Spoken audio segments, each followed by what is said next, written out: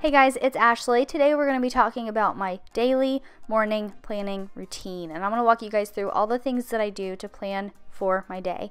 And if you're wondering, all of my planner supplies come from the Happy Planner, and I will link their website down below in the description box. Now, the first thing that I do in the mornings is I hop inside of my fitness and nutrition planner, and I'm looking at my habit tracker, and I track habits from the day before. Ideally, I do this in the evenings, but it doesn't always happen, so this is just a part of my morning routine.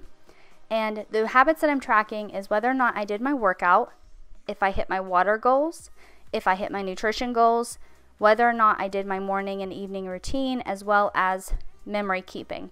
Now, I used to be an all or nothing kind of girl. Like, I got a full bubble for doing it, and by bubble I mean like filling in the bubble for the day, or I didn't get a bubble at all. But I changed that because, no, I'm not perfect. I need to stop expecting myself to be perfect. So now I will give myself half bubbles. The goal is to have as few half bubbles as possible and have more full bubbles, but I will now give myself a half bubble. So let's say, for example, the goal is to drink a gallon of water, but maybe I get 80 ounces in. Well, then I get a half of a bubble. If the goal is to drink a gallon of water, but I only get 20 ounces in, then I won't fill in the bubble for that day. Now here, I'm just taking a mild liner, and today, the day that I'm filming this is on Monday, and at the beginning of the week, I like to take a mild liner and highlight the week that we're on, so it's easier for me to find it whenever I go in the mornings to track those habits.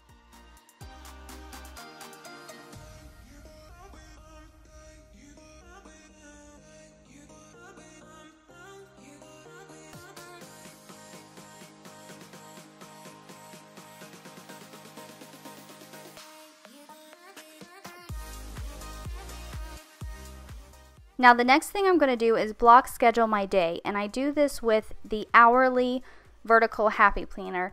And this is, like I said, it's just where I block schedule my day. So this is actually me planning out my day. Now, this planner works in conjunction with all of the other planners that I have. So, for example, I have a catch-all planner. This is literally for anything and everything. Doctor's appointments, things I need to get done that day. So general to-do lists. There could be priorities. If we have meetings, I already said doctors, didn't I? Okay, so you get it. It's just anything and everything. And then I also have a social media and coaching planner, and I use that one for planning out my social media and the things I have to do as a fitness coach. And so I use the hourly to block schedule my day based upon the things that I need to get done from my catch-all planner and from my social media planner. Now over here, what I'm doing is writing out my morning and evening routines. And I believe the more you look at your goals, the more you look at the things you're trying to do, the more likely you are to do them. So to me, the more I'm seeing these routines that I'm trying to build, the more likely I am to accomplish them. So that's why I'm rewriting these down over here on the left side.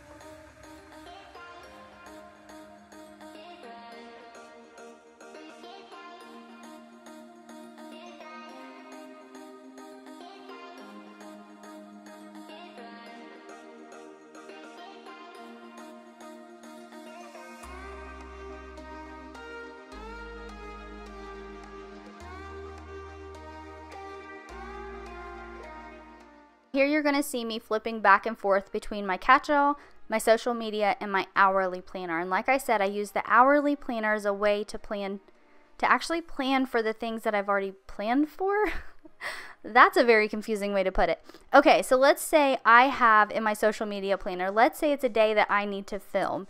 Like I'm filming today, that takes up quite a bit of time, or I'm editing videos. Well, I need to actually plan time for that, because if I don't, it's going to get put onto the back of my list and I'm not going to get it done. So this is where I'm looking at that social media planner, the plans that I have. I'm flipping back to my hourly planner and I'm figuring out where I'm actually going to fit that stuff in for today, so I am getting my to-do list done. I'm getting those things done that I've already planned for.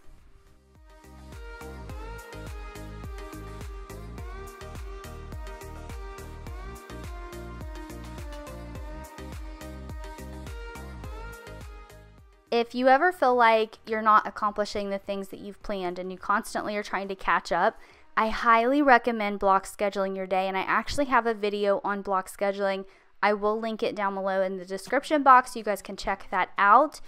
But this is how I actually accomplish the things that I've planned for, is by planning time slots for them in my day. Like I said, if I don't plan for them, it's not going to happen. And the same thing for you. The same thing goes for like working out. People tell me that they don't have time to exercise. I hear this all the time. Even now, during times that a lot of us are still staying home. I mean, I know a lot of people are starting to go back to work and stuff. But even then, I was hearing, I don't have time. I'm trying to get caught up from where I haven't had time to do anything. Well, if you start to actually plan out your day by time, it's going to help you tremendously with getting things done. And you guys, this is block scheduling. This is not hourly planning. I personally, unless it works for you, but I personally do not believe in hourly planning. That is too much. It's too overwhelming. And we as humans are typically pretty bad at planning at how much time it takes to do something. So for example, if I give myself an hour to film videos when really it's going to take me 2, then I'm behind on schedule. I'm trying to play catch up all the time. So I like to create buckets of time that have 2 to 3 hours in them. That way I have plenty of time to complete those tasks.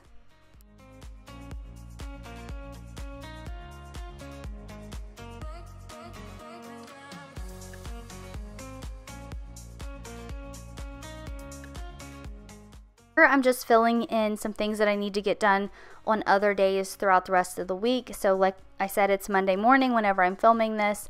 I'm writing down some stuff that we need to do for Tuesday.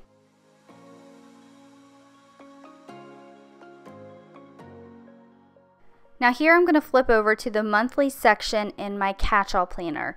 My son recently joined Cub Scouts, and I need to write that down that he has Cub Scout meetings every Monday. That way whenever I'm planning out my week, I can come back into the monthly section and I can see, okay, on Monday we have a Cub Scout meeting. That way I don't forget something. It's already in here, ready to go.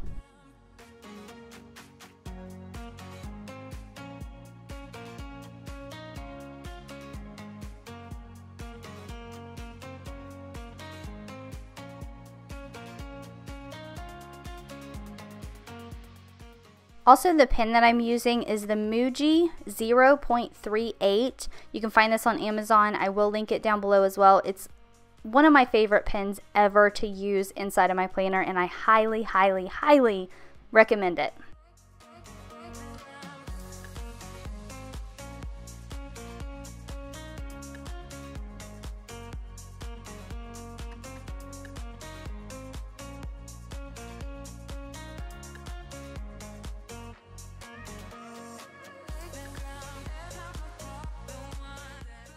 Here, I'm just kind of reviewing things inside of my social media planner to make sure that I didn't miss anything. So just kind of overlooking the monthly, making sure that there was nothing that I wrote down.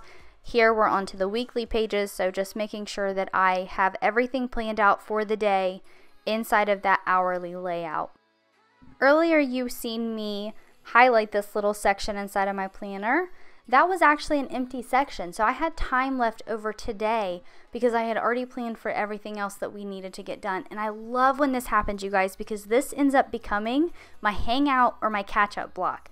And what does that mean? Hangout means if I'm tired or I don't want to do anything, or I've already accomplished everything for the day, I just hang out. Me and Levi might play together. Me and my husband might do something together. We might do something together as a family. We just kind of get to hang out. Sometimes it is my catch-up block because maybe I didn't plan time accordingly or give myself enough time, or hiccups happen, or if you're a mom, you know that things normally do not run like they're supposed to. So I use that as like a catch-up block, a way for me to get caught up on the things that I planned on doing. And then the pink section at the top is where I list out my top 3 priorities for the day, and also any meetings or appointments that we have. So for example, Cub Scouts, and then I also had a team call on Monday. Alright, that is everything I need to do inside of my main planner for the day. Now we're going to hop into my teacher planner, which is also from the Happy Planner. And I use this one for my son for virtual learning. So his teachers post his assignments every morning on Google Classroom, and I put them inside of this planner. Now I have a video up of me showing you how I use this planner every single day if you guys want to check it out. But the reason why I like doing it this way and kind of rewriting the plans that his teachers have listed out for him is so I know that I've turned them in. That's a big thing. I don't think I mentioned that inside of that video, but it's one of the main reasons. So I know if I've checked it off in my planner, it's been turned in on Google Classroom, because there has been times before when I forgot to turn something in, and then his teachers are messaging me and they're like, hey, Levi's late on his assignment, when really he did his assignment. I just didn't turn it in. So this is kind of my two-step process to me making sure that I don't have those mom brain moments where I forget what I'm doing or what I was supposed to do or whether or not I did something. If I'm like, hey, did I turn this in? I can look inside of this planner. If it has a check mark, then yes, I've turned it in. And also this is kind of nice to do because I get to play with stickers every single day. I do not put stickers down for the entire week all at once. So every morning I get to come in, I get to sit down, and I get to play with stickers more, which for me is so exciting, and I love being able to do that.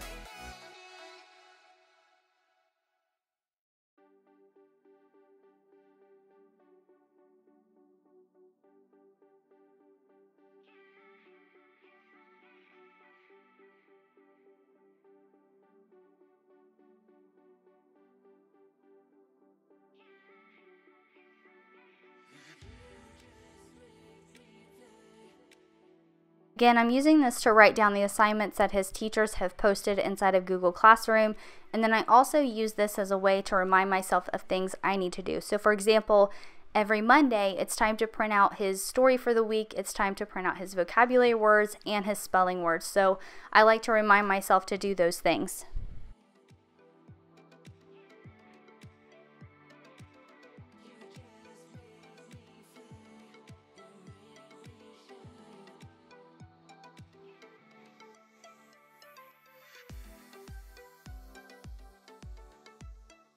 Alright, that is my daily morning planning routine. Now, I am by no means perfect at this. There are definitely mornings that I do not do this. There are days that I actually don't even look at my planner. The day just doesn't go as planned. It's just a rough day, and that's okay because we all have them.